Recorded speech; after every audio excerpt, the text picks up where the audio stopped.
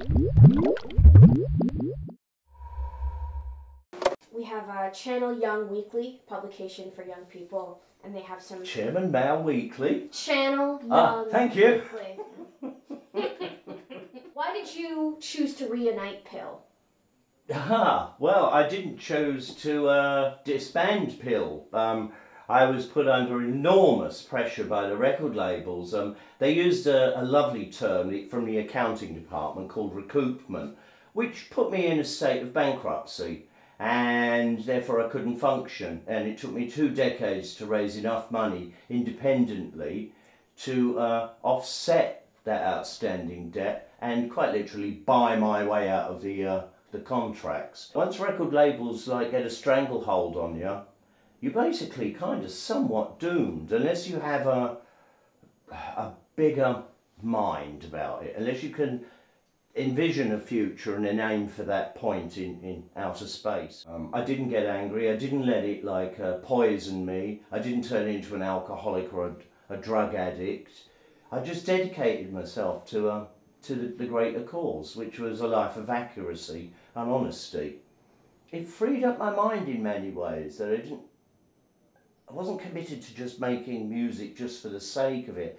I actually had to go outside and do other things and explore my own possibilities, and I ended up doing nature programs, swimming with great white sharks, for instance, which was thrilling, meeting gorillas in Uganda, absolutely fantastic, exploring deadly insects and finding the whole world of insects to not be as threatening as ignorance would imply. In fact, I did a series there for young children, really, to introduce them to the wonderful world of insects. And it was about teaching them not to be frightened of these things, because once you have some knowledge of what that spider is running across the floor, it becomes not so threatening, where every snake, lizard and bug is out there to bite you. It isn't like that at all. They want to get on with their lives and they don't want you interfering with them, not the other way around. And nominated as a naturalist up against Richard Attenborough. I don't do things just for the money. I do things because they matter. And so my work outside of music was incredibly relevant, really. It taught me so much about myself. I never knew that I could sit in the middle of a jungle and not be irritated. And I quite naturally adapted to that, and I found that the wild beasties that live in these places didn't seem to mind me either. And that, of course, gets me back to songwriting, which is what PiL are constantly exploring.